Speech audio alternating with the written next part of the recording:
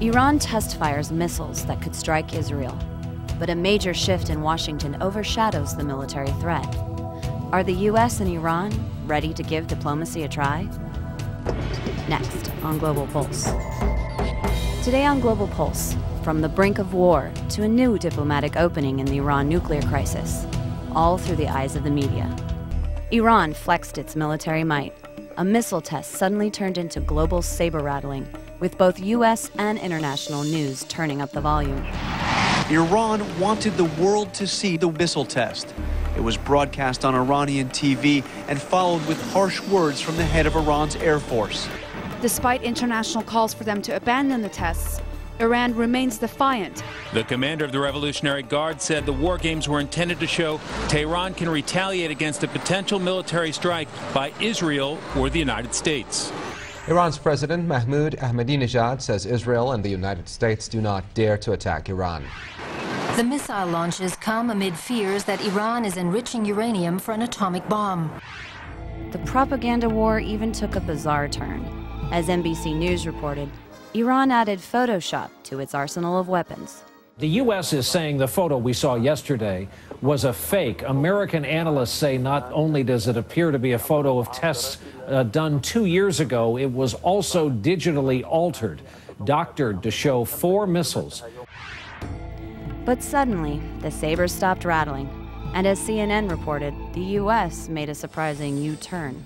A major policy shift today by the Bush administration on Iran. A top U.S. diplomat this weekend holding talks with an Iranian official about Tehran's nuclear program.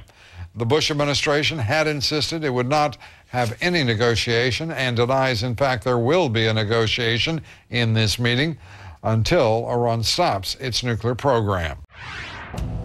Policy shift or show for the cameras? Fox TV talked tactics, while Iran's press TV saw a diplomat on a very short leash.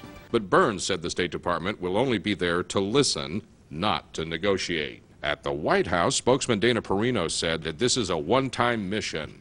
Burns is not authorized to talk to Jalili one-on-one, and he'll only be in the room to hear what Iran has to say, nothing more. Is this a new tactic, if you will? Yes. Does it send a signal? Yes. Is the substance any different? No. But why, after refusing to sit down at the table, did the U.S. decide to pull up a chair? Fox and the BBC offered different theories. Oil traders fear any military conflict could cause Iran to block the Strait of Hormuz, which handles more than a third of world tanker traffic. Privately, administration officials say economic sanctions are having a major effect in Tehran, and there are indications that the Iranians want to take the incentives package, despite public statements otherwise. As the U.S. and Iran gave diplomacy a try, hardliners on both sides spoiled for a fight. Former U.S. Ambassador to the United Nations John Bolton told the Wall Street Journal, "Instead of debating how much longer to continue 5 years of failed diplomacy, we should be intensively considering what cooperation the U.S. will extend to Israel before, during, and after a strike on Iran." While Bolton went public, the battle between hardliners and Iran was behind the scenes. The BBC asked, who's really calling the shots in Tehran? Iran says it's ready for new talks with the EU envoy Javier Solana. But behind the scenes, the president, the Revolutionary Guards and the supreme leader seem to be engaged in a fierce policy battle over whether to offer any real concessions. A debate between hardliners and very hardliners. For Global Pulse, I'm Erin Coker.